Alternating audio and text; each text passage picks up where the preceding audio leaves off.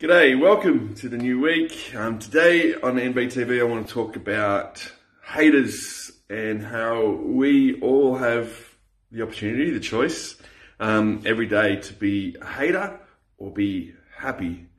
I don't think you can be both in some senses, A couple of things I do know about haters is there's no successful ones, very few.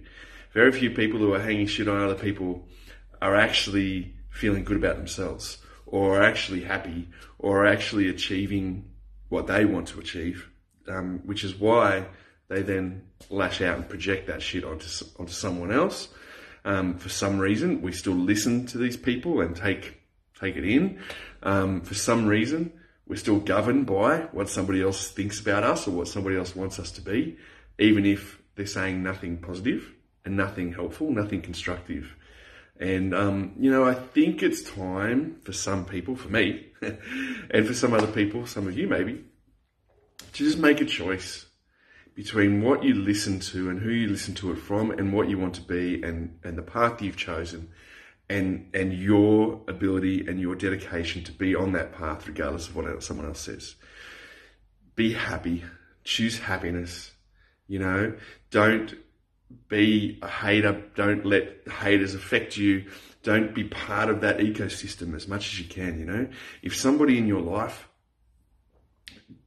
contributes nothing but negativity, nothing but hate, nothing but, you should do this, you must do that, if only you were more like this person or anything like that. And I don't mean if somebody's got constructive criticism and feedback, take that shit. Right? But if all they're doing is just laying shit upon shit on you and giving you nothing in return of anything positive or anything, meaningful that you're doing back, if somebody is doing that and they're in your life and you're listening to them, then you're going to replicate who they are and what they're about in your own life. If somebody is in your life, those people who are in your life who just bring negativity, just bring you down, just distract you focus, just distract you from what you want to do and the good that you want to achieve in your life. Do you know what? Fuck them. Your life is better off without them in it. Your life is better off without their influence in it. I don't care if they're related to you or if they're just somebody in your community or whatever.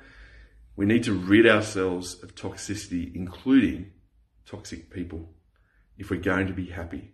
The first thing to do, the first way to do that, the first step to take on that, is identify the haters and cut them off. Cull them as much as you can. Be happy. Choose happiness.